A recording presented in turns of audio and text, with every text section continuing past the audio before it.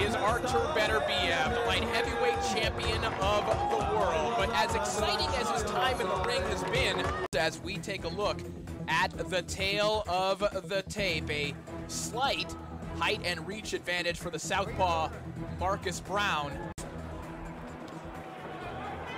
The lineal light heavyweight champion putting that title on the line, but that doesn't mean that he's losing control of the fight.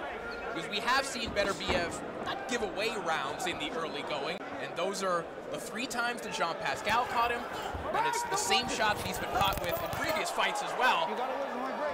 And he does not want to do that against a big puncher like Beterbiev here tonight. But so far he's slipped out of those hooks nicely, but not staying straight in line in front of Beterbiev. This is how you would like this fight to look. Absolutely, Marcus Browne is boxing brutally from the outside, but it's still very, very early. We know Beterbiev doesn't get off to crazy fast starts, and he's slower, likes to just... Looking for another body shot, then rifling about 9 of them.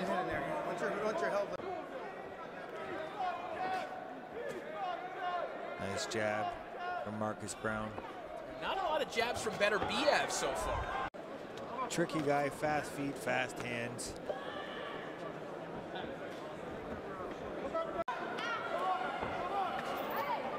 Beautiful drop by Marcus Browne to get out of that corner.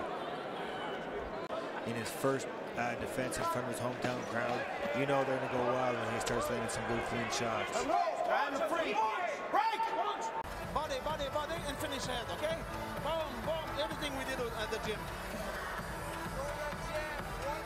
Final 10 seconds of round 2. Not a lot happening, but Marcus Browne, the busier fighter, certainly landed more shots here in the second round, and you'd have to think that's 2 rounds in the bank for the challenger.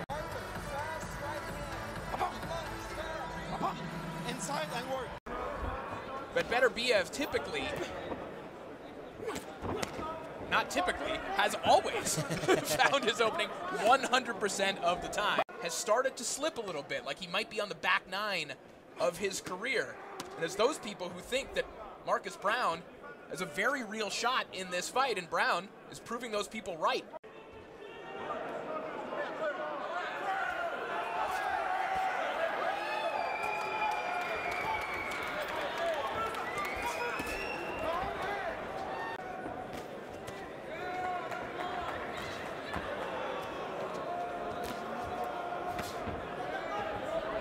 Shot there from Beterbiev.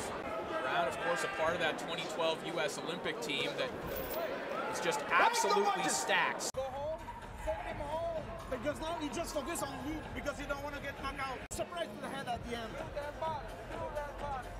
Good defense after, very good. Daryl Spence Jr., his stablemate, Clarissa Shields, and his other stablemate, Jamel Herring. But it's exactly those sequences where he's found himself in trouble in the past. He doesn't want to be leaning against some ropes against a guy like Beterbiev.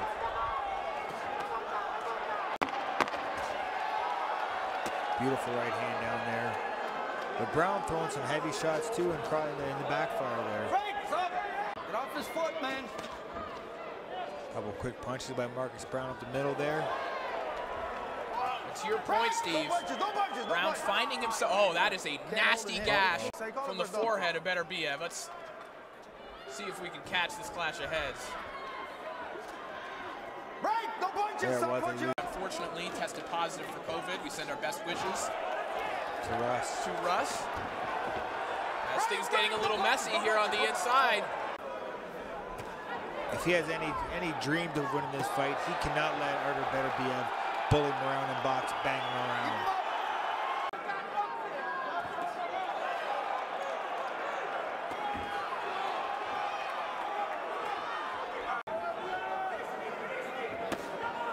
Hard body shot from Beterbiev as he goes back downstairs with the left hand. You can just hear the power of Beterbiev.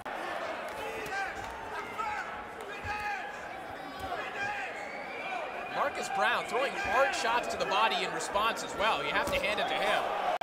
There's the possibility that Beterbiev is only being given 1 more round. But of course, it's a clash of heads. But with some good hard shots, with a good overhand right, and that's what started the barrage for Beterbiev. Accidental headbutt, so Corey, I'm not sure the exact rules. Do they go to the scorecards? Go to the scorecards, yeah. But well, Browne had a couple good early rounds.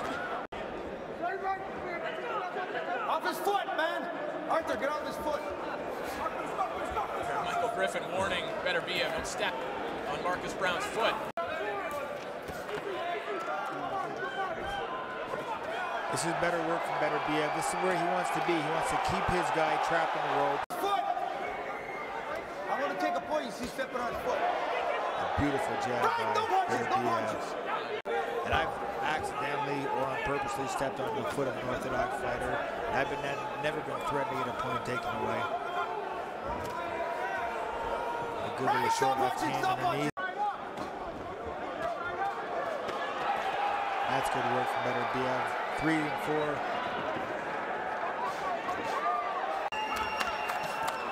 Oh, a good right hand by Beterbiev. 20 seconds left to go in the round as Beterbiev finding some good openings. Right hands.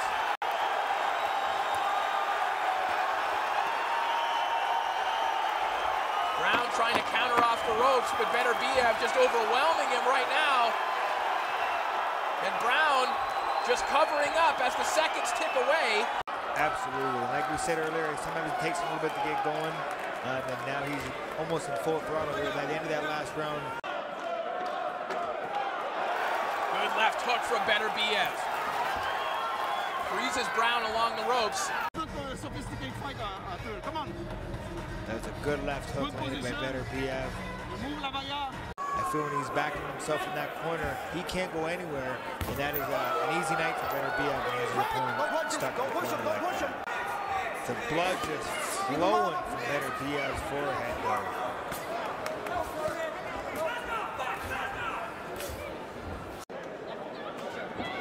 Oh, a beautiful 1-2 by Beterbiev. He's behind it with a good left hook, and there's that right hand that he just wraps around the guard of Marcus Browne. Good landed by Beterbiev has been when Marcus Browne is stuck in the corner or stuck in the rope.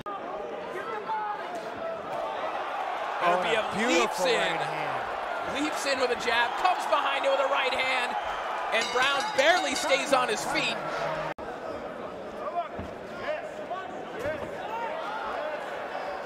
We've seen that power jab from Beterbiev a couple times over the last 2 rounds as well. I feel that now that Marcus Browne has slowed down a little bit, I feel that he has a little more confidence to throw that power jab and really push Marcus Browne in the corner. So he can unload like he's doing here.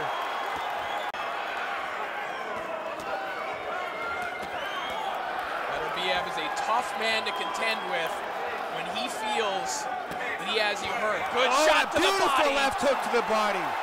And a right hand right behind it, and Marcus Browne will take a knee. I mentioned earlier how he takes him with that left hook, followed by the straight right hand.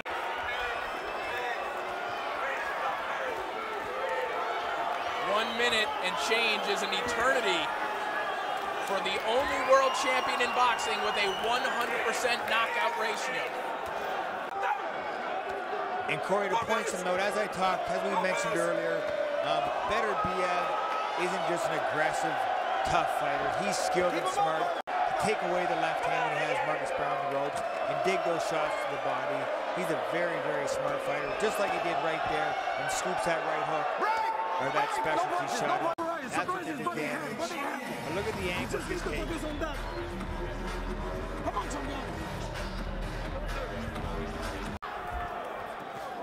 Still trying to recover. Beterbiev, you see Browne just stationary. Beterbiev's able to turn him. He's able to get different angles. 10 seconds remaining here in round 7. Even with the blood flowing, you got to give so much credit to the champion over Beterbiev. He's creating these angles. He's using Marcus Browne's body to push him and sidestep him.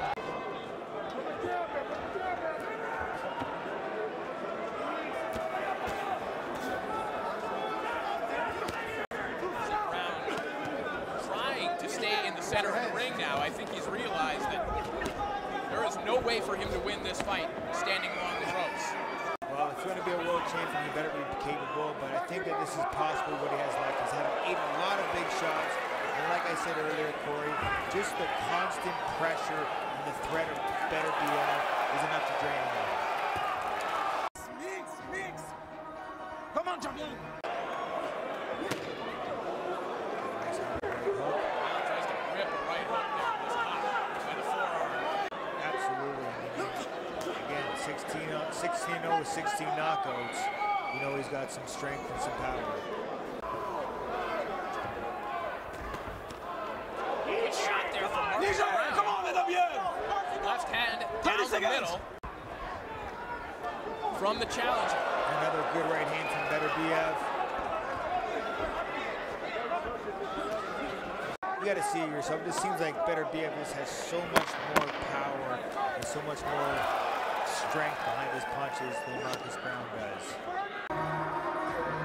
There's a straight right hand underneath. Well, that one, but the one from Vancouver from the early 1900s of the boxer was covered in blood and the referee. Oh yeah, hold It's on. starting to look like that one. Round 9 begins. And again, to Marcus Browne's credit, he's hurt, but he's trying to make adjustments. But now he might really be hurt with Beterbiev all over him. And down he goes after a hard left uppercut. 4, 5, 6. How much more can Marcus Browne take? 8, 9, 10. You know, Corey, I'd love to see the replay. I don't know if it was a left hook uppercut to the body.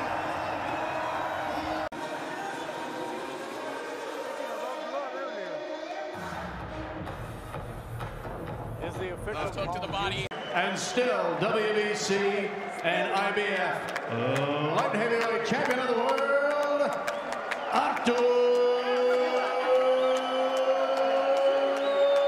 Beterbiev.